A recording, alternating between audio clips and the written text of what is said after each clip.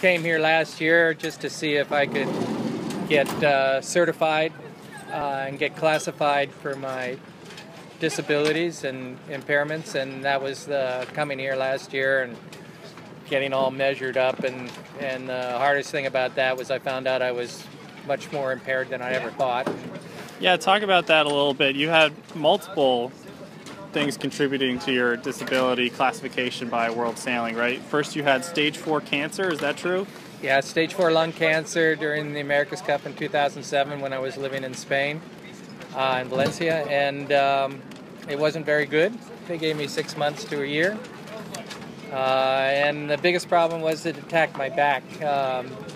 We didn't know what it was. It was supposed to be benign, but it wasn't. And this big tumor ate pretty much 2/3 of one of my vertebrae. So they took it out, and that was a pretty big operation, but then it wasn't benign and it spread throughout my back, and that was a bit of a problem. So the last 9 years has been pretty much a challenge for me. And then you had a bike accident as well? Yeah, that was the last one. During the America's Cup in San Francisco, a car clipped me on Embarcadero, and I fell, and because of all the holes in my back that was left over from all the tumors, my back kind of collapsed, and over 6 months' time it just went to hell, and I ended up with a major 8-level fusion and lost a lot of my leg and pretty much all my mobility in my torso.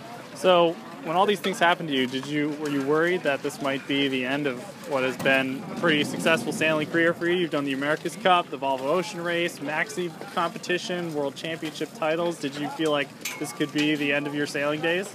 Oh, every time something happened to me, you just didn't know. I mean, you know, doctor tells you got 6 months to live, and you kind of go, well, that's fine. That was 9 years ago. Kind of puts things in perspective a little bit. Yeah, and, you know, I came out of that just wanting to go sailing. And so, you know, it's been an incredible ride, but, you know, the support from incredible friends and the sailing family all around the world was incredible. And you know, when I got the last accident, I didn't know if I was going to work again, and